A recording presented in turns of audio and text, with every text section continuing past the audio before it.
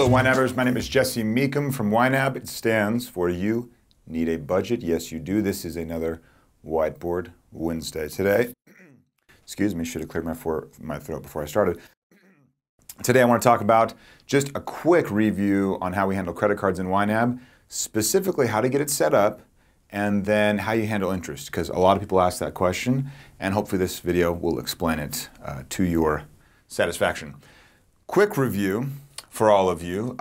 In accounting, and it was invented a long time ago, I think in the 15th century, by an Italian man, can't remember his name, but he came up with the idea that if you kept all of your books balanced all the time, you would recognize that your assets must always equal your debt less your equity, or debt plus equity, excuse me. In our instance, I'm just modifying the accounting equation a little bit, or showing kind of a subset of equity, which is your assets would equal your debt plus any income minus any expenses. So if we were to start this out and say, I have $100, you'd say, okay, well, where'd you get that $100? It was income. Okay, cool. $100 in assets, because cash is an asset. $100 in income, and it stays balanced. If you were to spend some of that income, like 50 bucks of it, your assets would go down by $50.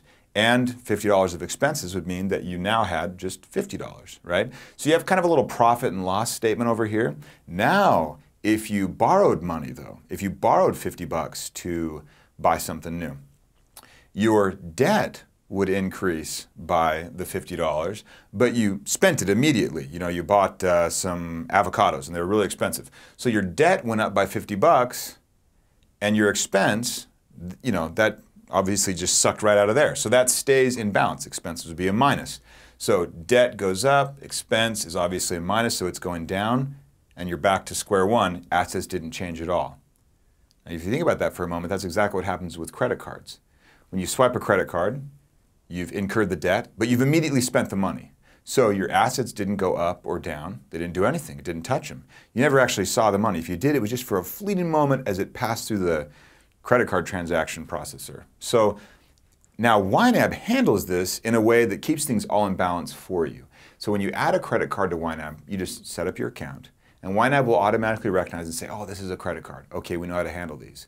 So when you have that situation where you spend 50 bucks, we will make sure that we don't have you accidentally spend that 50 bucks again, because in YNAB you budget cash. Cash is king. Cash matters more than everything. So in the instance where we're just talking about cash and you spend 50 bucks on groceries, we want to show that that cash is now spoken for, but we also know that the cash isn't gone. Your checking account still has the 50 bucks in it. What's happened is your grocery category shows $50 went out. Don't spend any more on groceries because the 50 bucks is already out. But what we've done is, instead of sucking it out completely and showing that cash is gone, because that wouldn't be the case, on the asset side, where you have your grocery category, we just shift it from the grocery category over to your credit card payment category. We're just doing a little bit of sleight of hand with some money. What happens, again, is just, oh, that was in the envelope for groceries. Now we're just going to put it in the envelope for the credit card payment. It all just happened over here. We record the transaction over here because you got debt, transaction went out, so that side stayed equal. And of course, moving $50 from one asset to another asset leaves this side equal. Now, some of you are going to be asking, okay, I get that, I see it all, but also my credit card company, and this is lame, but they charge interest. And when that interest hits, how do I handle that? And the nice way to think about interest, because it might make you mad and motivate you to pay off your debt faster, is when you're paying interest, you're just kind of saying, hey, I need more time to pay off my debt. You're basically paying for extra time to pay off the debt, right?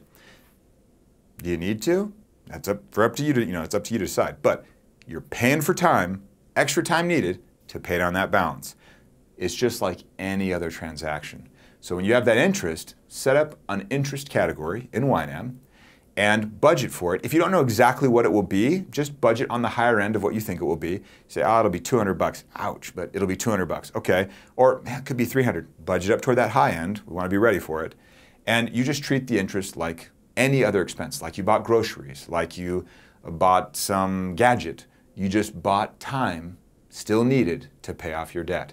So when you do that, the credit card charges you that interest and you see it pop up on your statement, you just record that as a transaction right in your credit card account. Then the same thing happens. What we say is, oh, Jesse had $50 or $200 set aside over here for credit card interest. And now we actually had the transaction happen. So you have the credit card interest expense goes down, debt went up, right? And then at the same time, you have a move from that asset category, that cash category, where we're saying, we're going to take that $200 that was in the interest category, we're just going to move it over into the this is what we use to pay our credit card category. This ensures that you don't go further into debt, and hopefully, if you're really just getting aggressive and getting after it, you're going to be paying less and less interest, needing less and less time every single month to pay off that debt. I hope that made sense. If not, ask me any questions in the comments and maybe I can clarify it in a later video. But this is the idea. We don't want you going further in debt, so we're going to check you as you use your credit cards. And you just need to make sure that you treat interest payments just like any other transaction. You're buying time to pay off your debt. You just need a little bit longer. Thanks for watching. I will see you all next week.